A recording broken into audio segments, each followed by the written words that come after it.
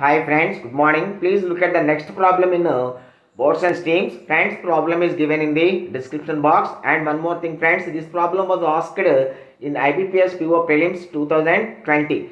Okay friends, problem is given in the description box. Friends, in the problem it is given the ratio of speed of the boat and speed of the stream. Say speed of the boat x in still water and speed of the stream y, then x by y is given. X by y is equal to 19 by 5.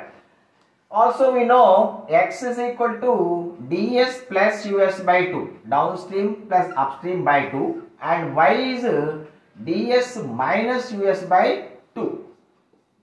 2 gets cancelled. So ds plus us is equal to 19, ds minus us is equal to 5. Sum 19, difference 5. So ds must be 12, and us must be 7. 12 plus 7, 19, 12 minus 7, 5. Now let us find the total time to travel 42 kilometers downstream and 31.5 kilometers upstream. 42 kilometers downstream velocity 12 plus 31.5 kilometers upstream speed 7. So 42 by 12 means see 3.5. 12 3 is 36, 12 by 60. This is 4.5.